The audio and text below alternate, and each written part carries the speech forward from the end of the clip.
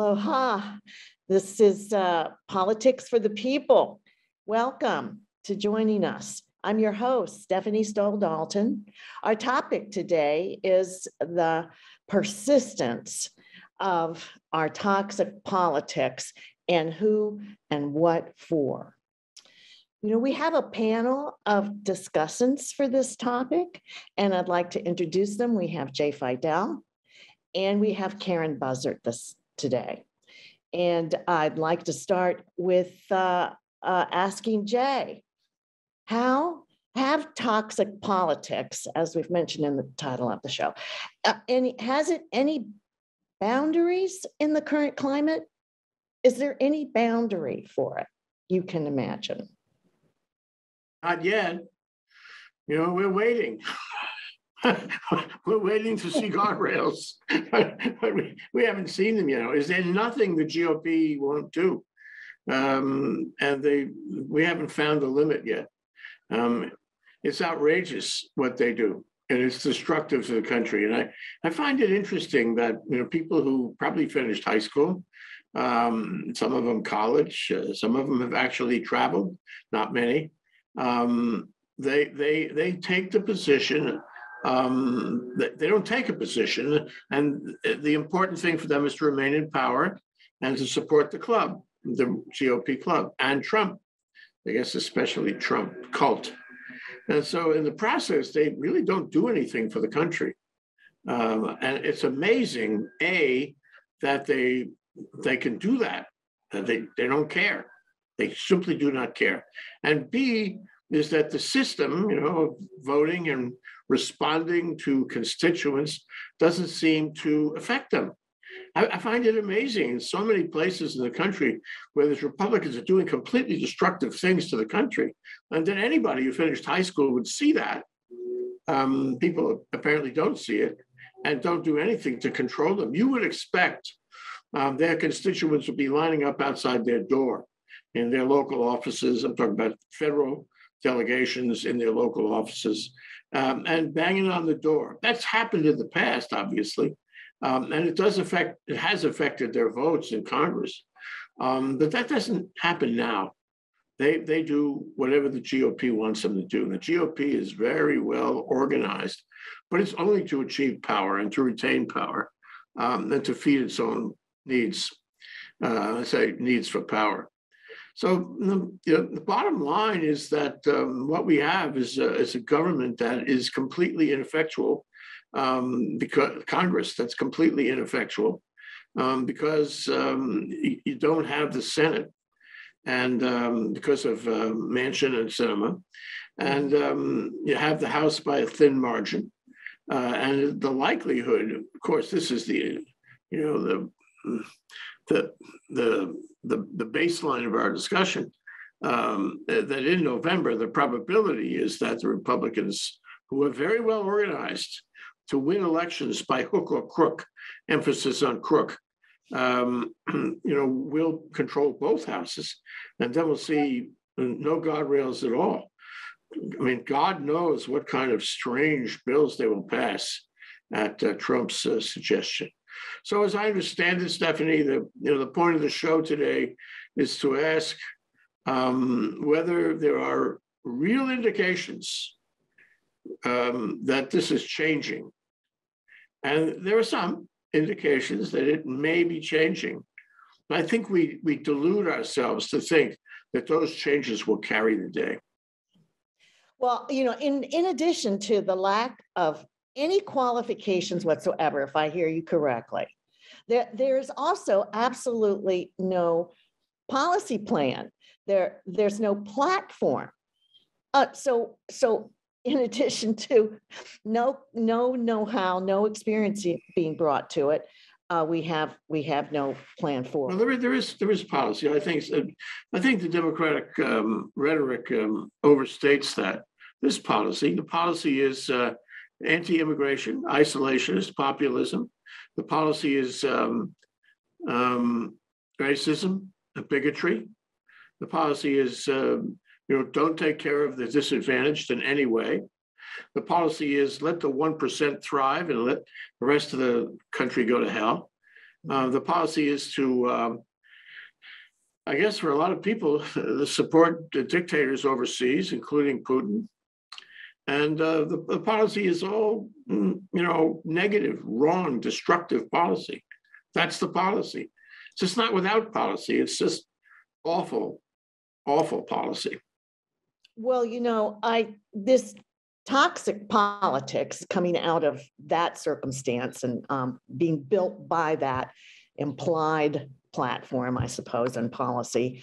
And with examples such as the RNC's censure of the GOP members who are serving on the January 6th committee, has this toxicity escalated to unexpectedly higher levels?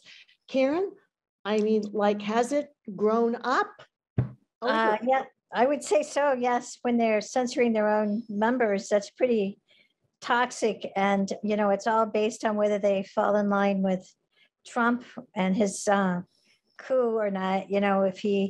If they don't support the coup, then, they're out. If they support the coup, then they're in. Although there does seem to be honest, some breakage with that line recently. There are a few Republicans. Mitch McConnell is the most prominent one, who's starting to suggest he doesn't want Trump back.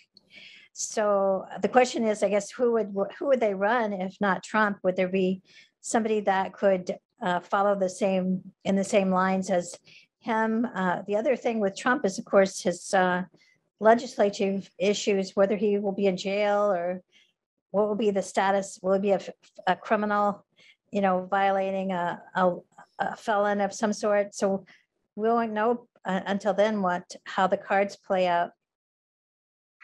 Can I jump in on that? Well, sure. We had a show a couple of months ago where we looked at the likelihood that Trump would be caught by all this, by all these, lawsuits and potential prosecutions and all. And I made a list of 50 tactics that he might employ. I think the last one is that he would move to Russia and take all the classified information with him. That was my last choice. But, there were like 50 things that he could do. We haven't even started that list yet. There's so many things, intimidation of witnesses, intimidation of jurors, and intimidation of judges, claiming it's all a witch hunt, having his people get out in the street and protest.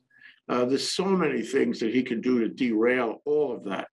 Mm-hmm. So although, the liberal press tells us that there's progress made in those investigations in New York, and I guess in Georgia, and the liberal press tells us that, there may be prosecutions of one kind or another coming down the pike because of the insurrection. As you said, Karen, his insurrection. It belongs to him.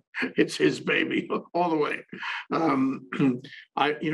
The query whether it's going to catch up with him. We don't have that much time. But in the meantime, on the other side of that coin, the Republicans, we can never forget this any day of the week. The Republicans have been busy dismantling our voting system. And they have done a remarkable job. You got to hand it to them. Where the Democrats, complain and blame and talk high policy and high moral values. Fact is, the Republicans have already done a really good job in screwing up the voting system, and really that's the issue of the day from now till after November 2022. Whether the voting system has enough left to work. Well, and in regard to Karen's comment about McConnell being maybe a tiny little green spot in this dearth of any positive signs at all, but he was critical of the RNC's chastising the members on the January 6th committee. And is it true that, as Trump then said to the world in his way now, that the Senate leader does not speak for the GOP, And neither does he speak for the vast majority of the voters for the Republican cause. So let's see, let's go back. Karen, can you talk to that? Is that true that he said that? And what's the value of that comment from? Well, I think it's very valuable because he took a stand not only against Trump, but against the Republican National Committee who, said that it was a normal, I forget how they phrased it, it was a normal political activity to stage a coup or whatever. And they got a lot of pushback from those remarks, including not just Mitch McConnell, but a lot of other, like Mitt Romney, I think, pushed back. And there was other Republicans who pushed back against those remarks. So, but one of the things I did happen to look at recently was just speaking of voting restrictions, as Jay brought up a minute ago, there have been a lot of voting restrictions put in place, but conversely, even though we don't hear about it, there's also voting expansion occurring in a lot of states through the Democratic states. So both are happening at the same time. We hear a lot about the restrictions, and I think the scary part of the restrictions is the intimidation of the electors who are trying to keep it impartial. Like they've had a huge mass resignation of people who were, working in the voting arena, like the electors, and they're afraid because they're getting all these threats and intimidation. I think that's really horrible that, they can't even have a fair election without being intimidated or their families being threatened. Mm-hmm.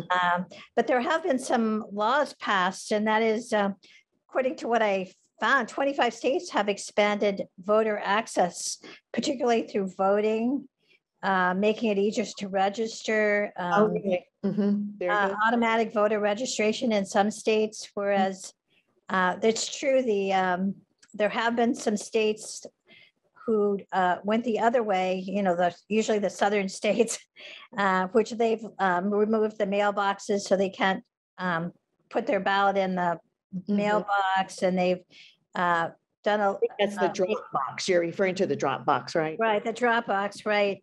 And they purged a lot of people from the rolls.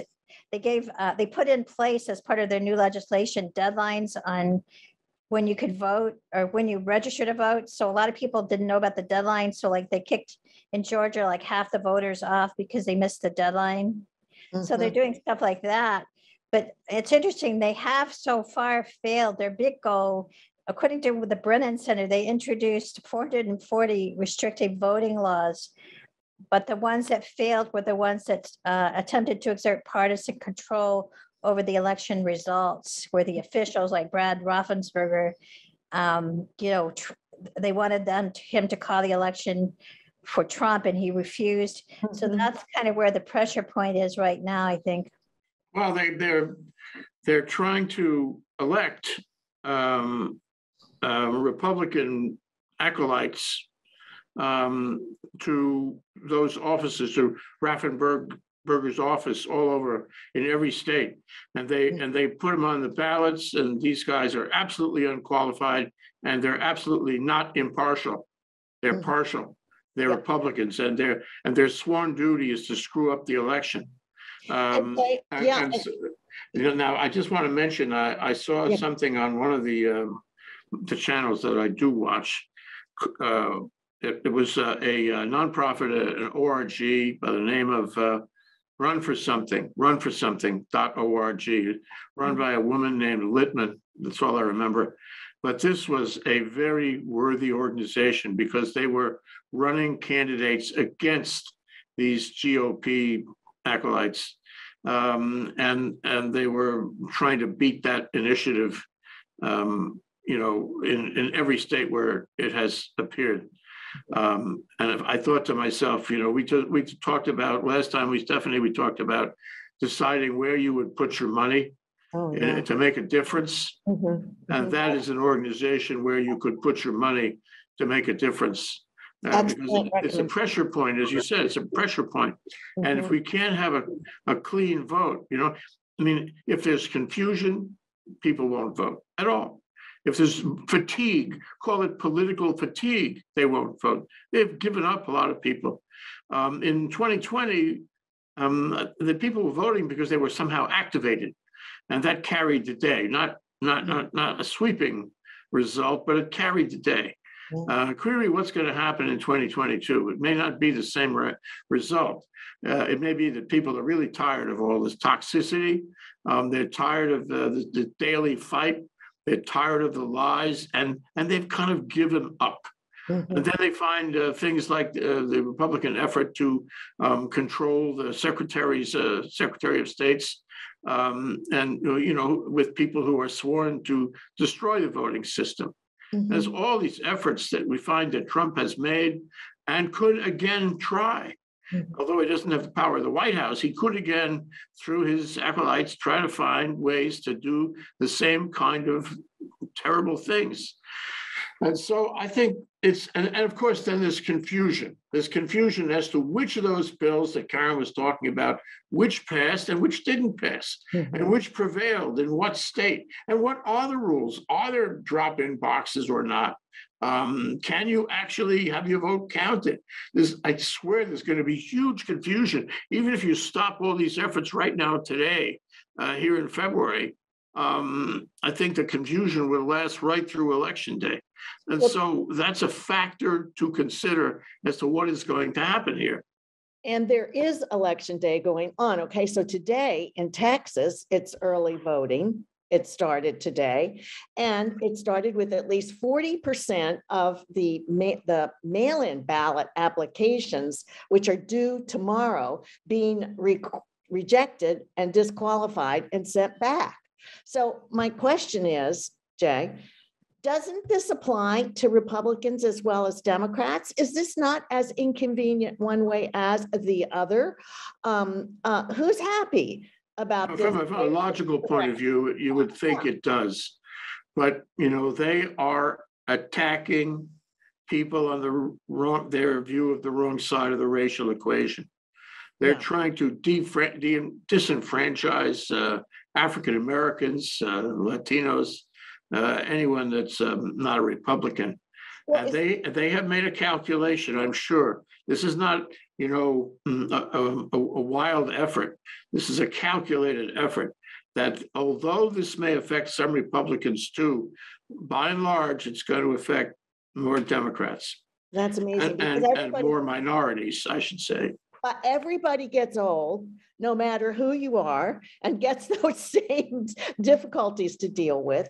And these are not the days of a literacy test.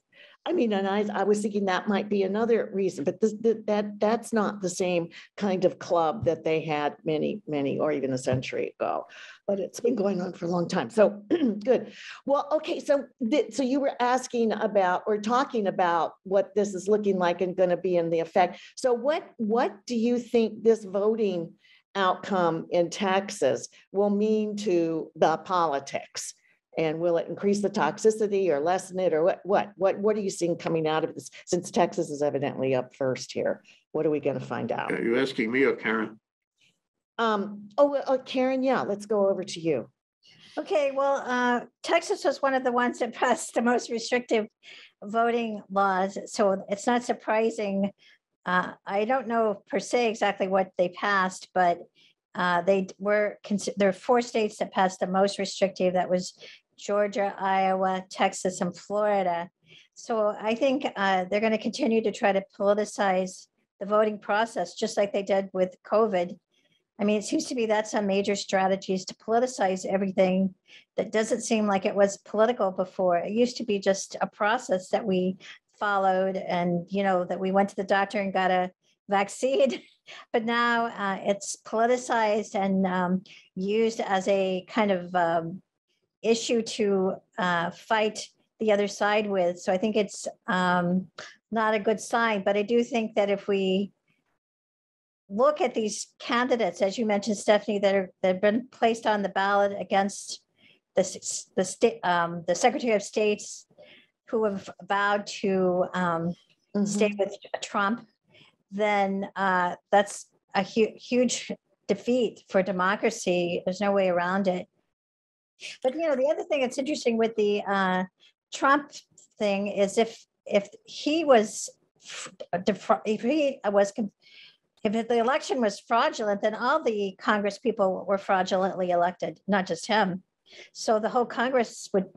So no one's even mentioned that, like the Republicans that got elected would also be considered. If it's fraudulent, it's fraudulent, not just. That's not what he would say, though.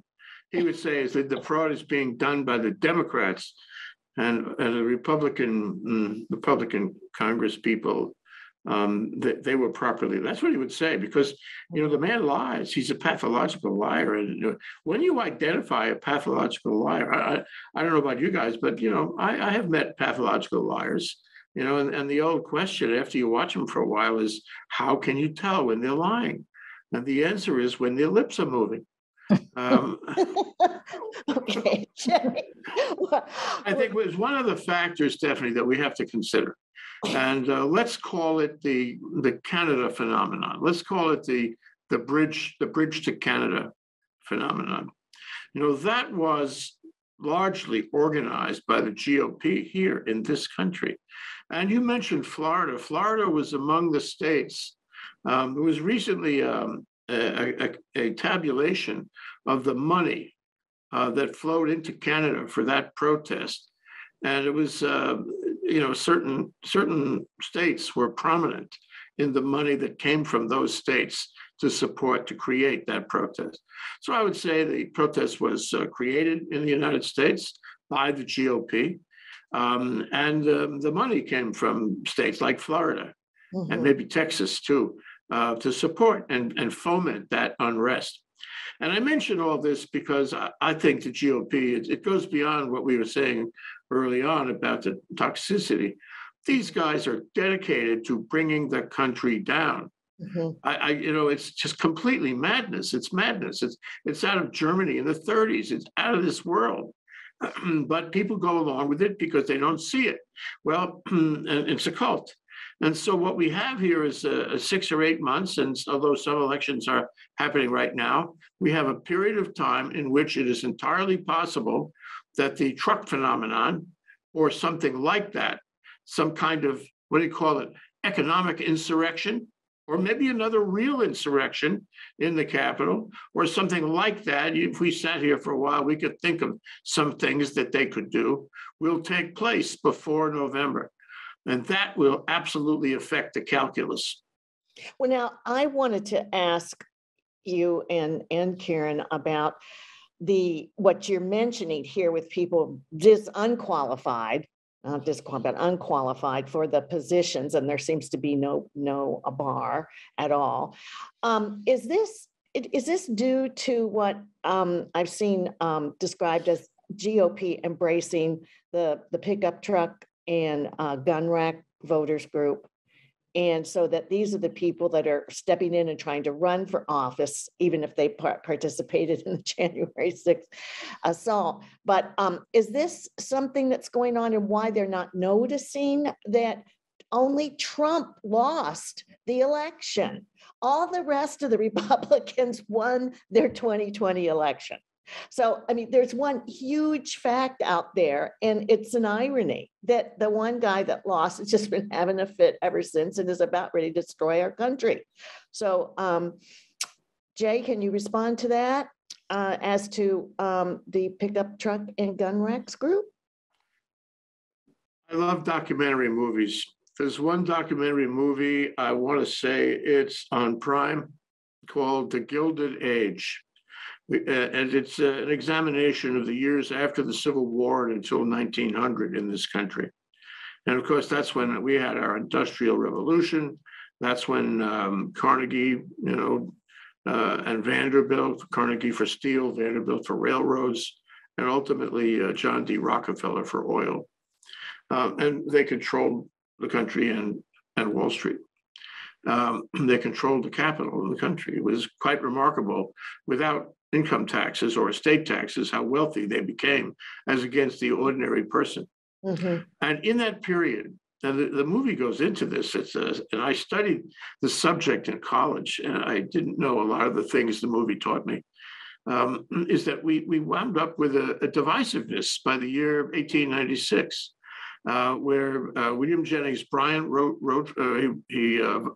he ran for the Populists, the People's Party, which had been developing over the past decade or so. William McKinley ran for the capital concentration in Wall Street. And it was a kind of a turning point. It was a mandate. What did this country really want? Did it want to be controlled by the people and the populists in the center, in the hinterland of the country? Those guys who ride around with the shotguns in the back of their pickup trucks, those guys, and don't care much about what happens on Wall Street? Or would it be controlled by Wall Street? And McKinley won. And that's kind of where the movie goes. It's very interesting. I was aware of that in some vague way when I studied it in college, but now I'm more aware of it, and I think that has stuck with us, and that has pervaded the 20th century, and probably still now today. There are a lot of people who would like us to be a liberal country, a democratic country, a country that cares, the Biden type people. But at the end of the day, it's the capital that counts. And in the process, you have this tremendous division that started in the 19th century. Between the cities, the coasts, the business sector, and the agricultural sector in the hinterland. Well, I think that we could go back and talk a little bit about McConnell after that interesting point, Jay. But Karen, was Trump's comment threatening to McConnell, the one we mentioned earlier about how he doesn't speak for anybody, no matter that he's the Senate leader? Is McConnell getting threatened by Trump? And also those who are, you all have discussed those running in primaries as Trumpers who promised to knock McConnell out if they win. I think at least two of them have made a promise about that, or that they may danger the GOP majority. What do you think about McConnell's situation? I think McConnell and Trump are definitely at odds right now. And in fact, he has a new name for him, Turtleneck or something. I can't remember what he calls him. He has, you know how he always comes up with these derogatory names. He has a name for McConnell now. And so he gets on the media and uses that. And so, and then I think McConnell was one of the ones, if you remember, after the coup, the attempted coup, that he stood up and said that was wrong, at the vote afterward. And he kind of caved after that. But I think he's going back to that point of view. I don't think he wants to see Trump in again. And so he's going to try to use his power to make, if he, such that he has, to make sure that he doesn't come back. I think it's an interesting element there, is that if you accept, the common view that McConnell is only into his own power, that's what he lives for. I would like to say, like good literature, that people change. In good literature, people change. And you see the dynamic of human development, and it's always the study in good literature. Well, I don't think McConnell changes. I think he's into power. He was into power then, and he's into power now. I think the reason that he dishes on Trump is that he thinks that ultimately Trump is going to attack him. At home in an election, and unseat him. So it doesn't matter if he attacks Trump, and B, he's got to gird his loins. He's got to solidify his position, and he thinks it's the smartest thing to do in terms of the next election for him. Yeah, very good. Right. Well, we are out of time, and I thank you, panelists Jay Fidell and Karen Buzzard, for this wonderful show discussion. We've got much more to say, maybe next time. I am Stephanie Dalton, your host for Politics for the People. We'll see you next week. Thank you and aloha.